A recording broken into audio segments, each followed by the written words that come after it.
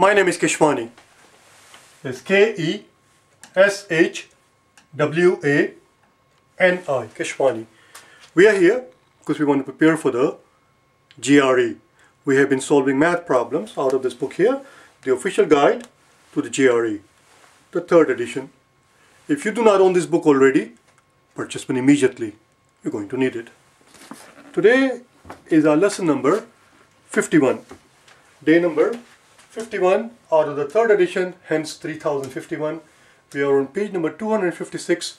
We're going to do the example that you see there in the book, 2.8.6, which deals with a very simple, very straightforward concept, a concept of equation of a circle. How do we write equation of a circle in a standard form? I hope you know it. It's very straightforward. There are some things that we have to know. Equation of a circle written in a standard form looks like this. X minus a whole squared plus y minus b whole squared equals r squared, where a and b represent the coordinates of the center of the circle, where the center is represented by coordinates a and b. Where center is this. That's the center of the circle. That's what a and b represent. And r here is simply the radius. That's how simple it is. The one that they give us, the example that they give us in the book, looks something like this. Let's see what we can do here. So let's call it part A. There are 2 examples that they give in the book. We're going to do 2 more, so we're going to do 4 altogether, A, B, C, and D. This is what they give us. X squared plus y squared, they tell us, is equal to 100. Well, that's quite straightforward then. There is no A and there is no B, which means A and B are 0. A and B are 0, which means the center of this circle, is 0, 0. It's sitting at the origin. It is sitting at the origin. That's the center of the circle. And we are further told that r squared is 100, which means the radius of the circle is 10. That's all. So here we go.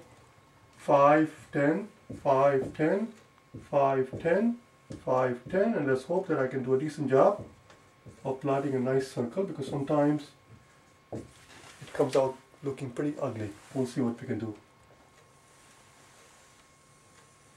I'm not going to replot it because that's about the best as I'm going to get.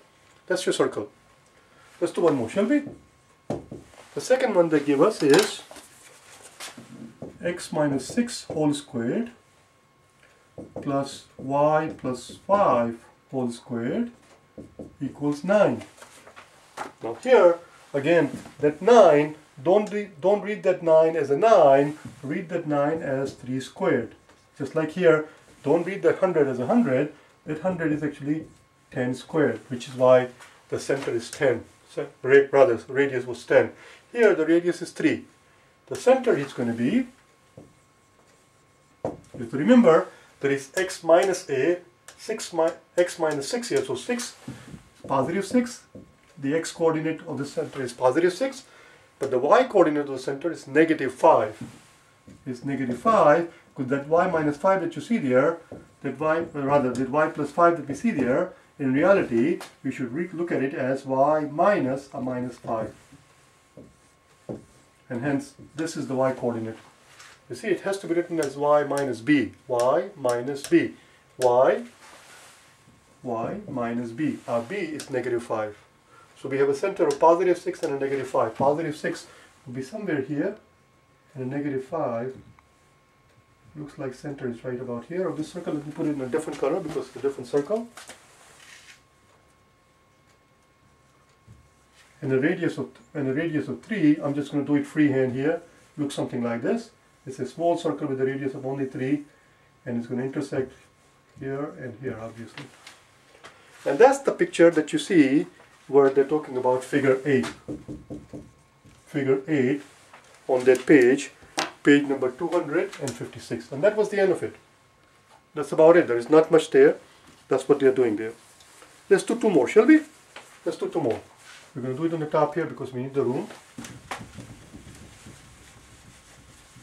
I'm going to erase all this thing. Or maybe we should keep it. C. It's not in the book, you understand? So here's part C. It says x plus 4 whole squared. Right away we know that x coordinate of the center is negative 4. Because this x plus 4 should be read as x minus a negative 4. Read it like this. Plus y plus 3 whole squared. Again, read that as y minus a negative 3 whole squared. So center is going to be negative 4 and negative 3. And we are told it is equal to 289. It is getting way too crowded. I'm going to erase most of this stuff because it's getting too crowded, as I said. We don't need this. We don't need this picture. Don't need that. There we go. Let me put this a little bit lower. There is this quantity is being squared, and this is equal to 289. Now the tricky part is, what about 289? Is that a perfect square? Let's find out, shall we? You have to know your squares. You have to know your squares by heart 1 through 20. 1 through 20. Or at the very least, 1 through 10 for sure, or 1 through 15. But you have to know your squares. Do you understand? We know 15 squared. We know 15 squared is 225.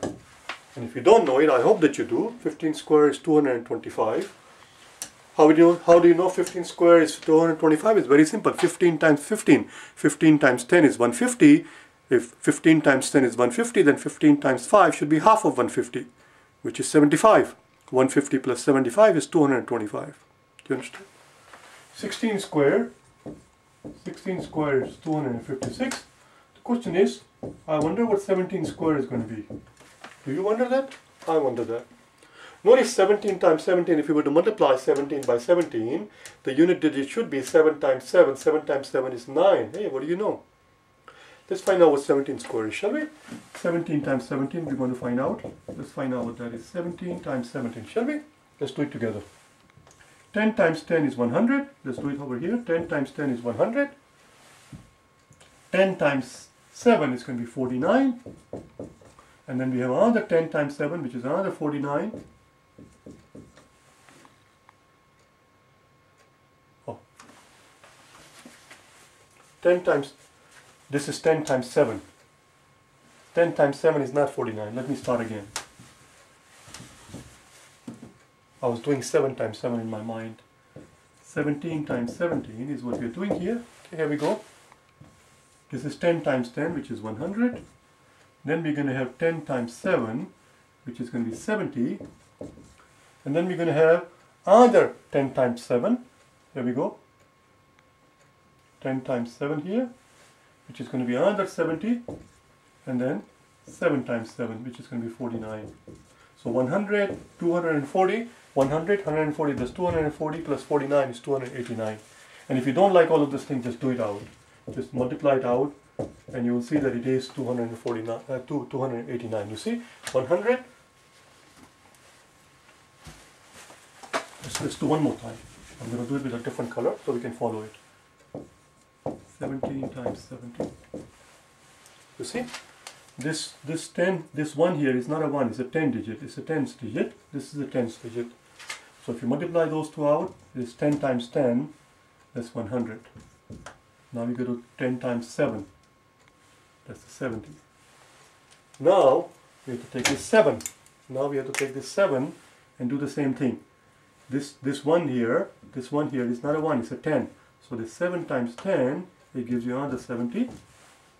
And then finally, 7 times 7 gives you 49. That's where I was getting at.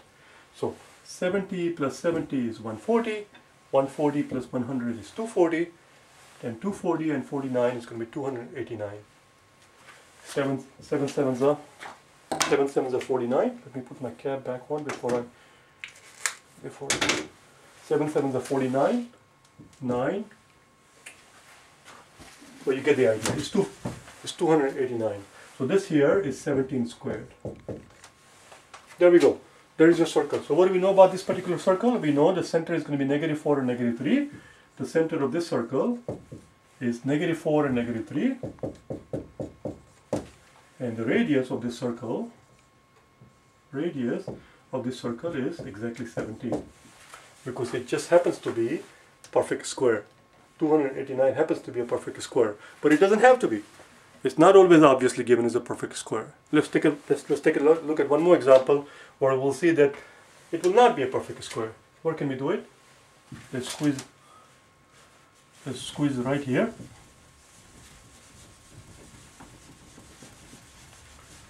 The last one, it says x minus 7 whole squared, which means that since it's minus 7, the x coordinate of the center is positive 7, plus y plus 6 whole squared, which means the y coordinate of the center is going to be negative 6. So let's make a note of it. The center of this circle is going to be positive 7 and a negative 6. And we are told equals 20. Well, that's the problem. 20 is not a perfect square. So how do we write that as a perfect square? It's very simple. If a quantity is given to us that is not a perfect square, like 20, which is not a perfect square, and we want to write that as a perfect square, we want to write that as a squared quantity, not a perfect square rather. We cannot make something into a perfect square if it's not, but we can represent that as a squared quantity. And how do we do that? It's very simple. Take a square root of it and then square it. Voila. It is still 20, because when you take a square root of something and then you square the result, you're undoing what you're doing. Taking a square root and taking the square of a quantity is the same thing as adding and subtracting. If you have a quantity and if you add 5 to it and then you subtract 5 from it, you end up with the original quantity. If you have a quantity and you multiply it by 7 and then you divide the result by 7, division and multiplication, they undo each other. Similarly, taking a square root of a quantity and then squaring the result, it's the same thing. Or squaring a result and then taking the square root, squaring a quantity and then taking the square root of the result, they undo each other. Which means we're back to 20. But now we have it written in the form of a squared quantity, which tells us the radius of this circle is, which tells us that the radius of this particular circle is equal to the square root of 20. There you have it. And that's all there was. As I said, the last two that we did, C and D, they are not in the book. I just didn't want to do 2 of the examples, so we did 2 more. In the next video, in the next lesson, we'll go to next page, page number 257, where we will talk about intersection, how to find the point of intersection of a line, a straight line, and a parabola. Okay, I'll see you tomorrow. If you're interested in working with me, if you would like to hire my services, if you would like me to tutor you to help you get ready for the GRE, you can get hold of me by sending me an email at prep@aol.com or simply calling me at 1-800-808-7737 or 1-800-808-PREP, and I'll be more than happy to do whatever it is that I can do to help you. Do you understand? I know.